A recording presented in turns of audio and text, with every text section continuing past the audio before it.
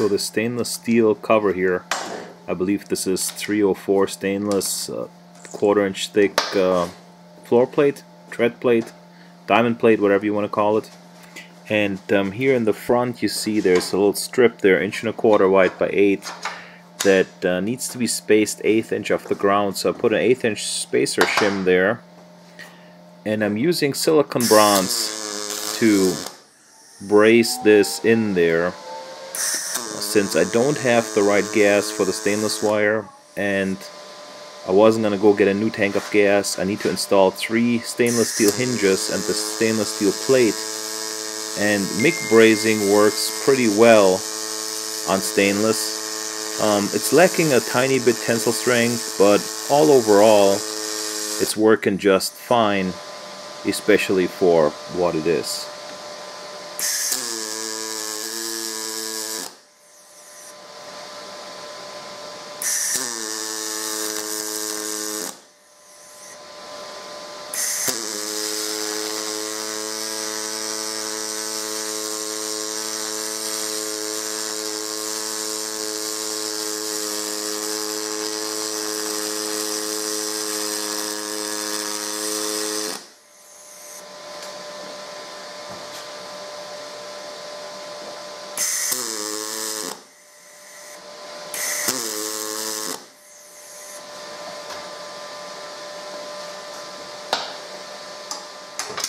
So here I'm removing my 1/8 inch spacer, and now we're going on to those hinges. Essentially this is like some sort of stainless steel, let's call it dust cover. It just covers a section of U-channel up, and some product is moved underneath with an auger. It keeps the dust out, the product in. There's no load, there's really no stress.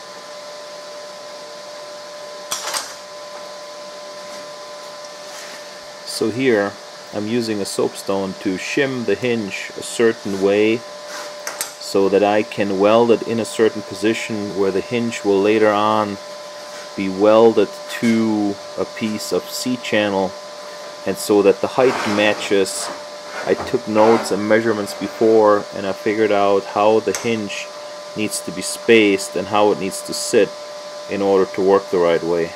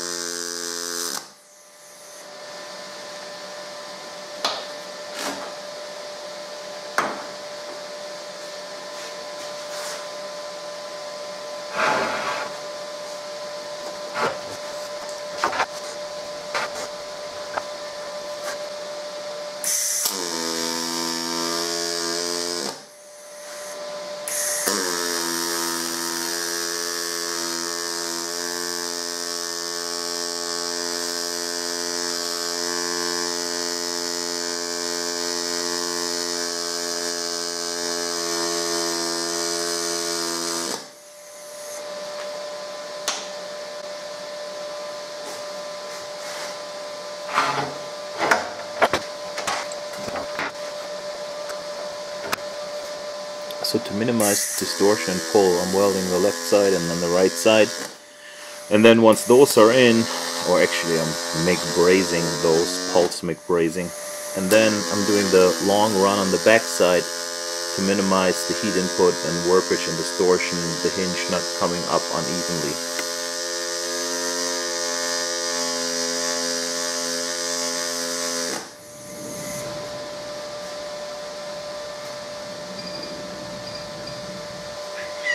So now here I flip it over and I'm inspecting any bigger gaps or anything around the hinges, making sure that the Mig brace really filled all the voids and attached everywhere. So I'm filling a couple little gaps there, just a few spot welds, And I'm going to show you a picture how it looks like after it's all ground off, so it doesn't interfere with the clearance of the hinge.